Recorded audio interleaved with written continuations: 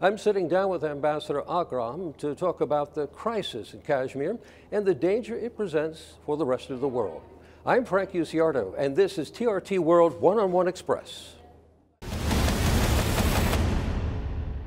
Ambassador Munir Akram, thank you for joining us here at TRT World One-on-One Express. On August 5th of this year, we had India revoking the Article 370, and ever since then there's been an inhuman lockdown on the Kashmir area and, of course, Jammu. Can you bring us up to date as to what is happening right now? It's been over 100 days when the curfew and the lockdown of the Kashmiri people, especially in the valley of Kashmir, has continued without relent.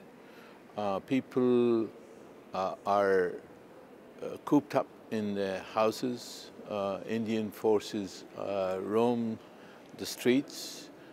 They have impunity to barge into any house and home and to capture or kidnap young boys who are being taken away and tortured.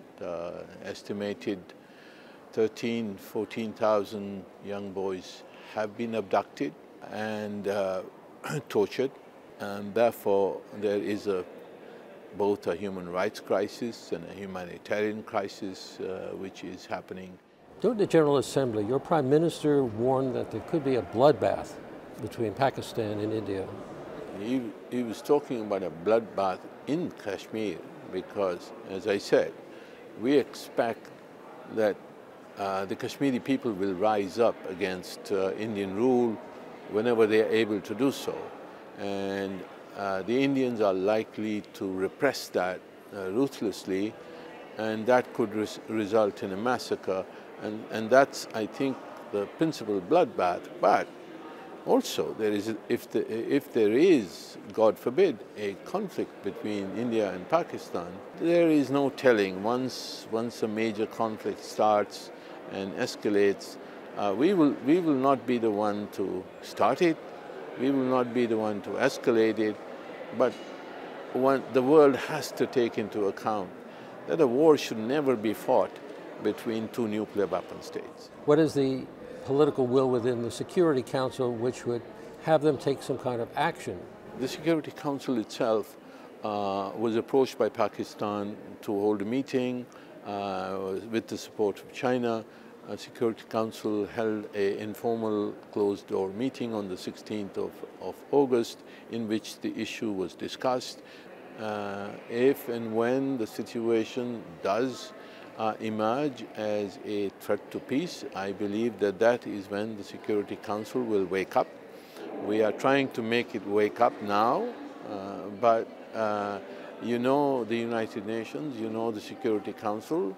Until there is a crisis, people are reluctant to act preemptively to prevent crisis. But when push comes to shove, it seems to be very difficult for the United Nations to get its act together. How close are we to all-out war with India? The Indians have threatened war against us repeatedly. They have asserted the right or the possibility of conducting a limited war against Pakistan under the so-called, quote, nuclear overhang, unquote. The Indian Defense Minister has spoken of India's nuclear capabilities. The Indian Foreign Minister has said that they aim to take over the Pakistani-administered Kashmir as well.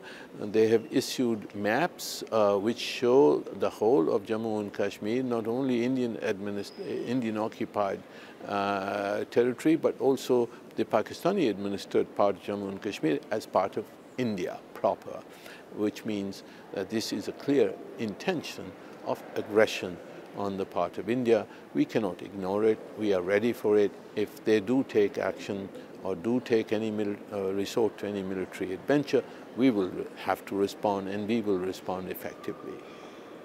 Pakistan's ambassador to the UN, Munir Akram, thank you for joining us here on TRT World.